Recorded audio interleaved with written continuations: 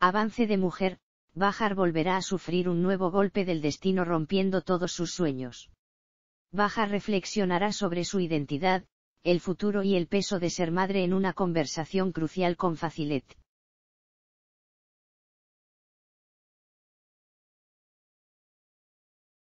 Un nuevo golpe del destino volverá a tocar la puerta de la familia Cesmeli, justo cuando la recuperación en el hospital parecía ir bien para Bahar y Saarp. Los dos deciden soñar sobre el futuro, con una familia más unida.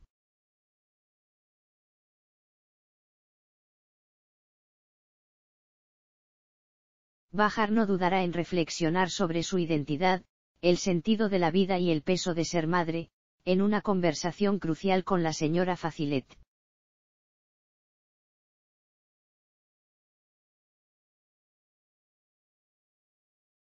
Por otra parte, las visiones de Enver con Hatisi se convierten en una cotidianidad en el día a día del sastre.